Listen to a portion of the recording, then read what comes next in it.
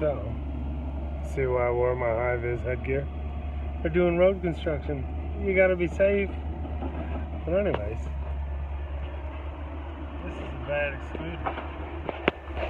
You can buy these things online. They look like a tube.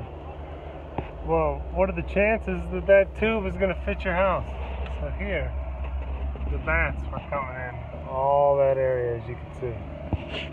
And now we got a little slip and slide for them right up in here, and the bats can slide out of here this evening, and then when they come back they can't get back in here, because bats aren't like birds. They have to land and crawl up, and they can't land on this and crawl.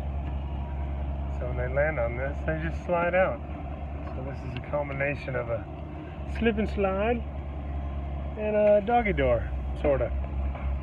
It's not the prettiest looking thing, but this is gonna work better than anything you can see online. You can see they still got their soffit line up in there. That's where they're all getting out.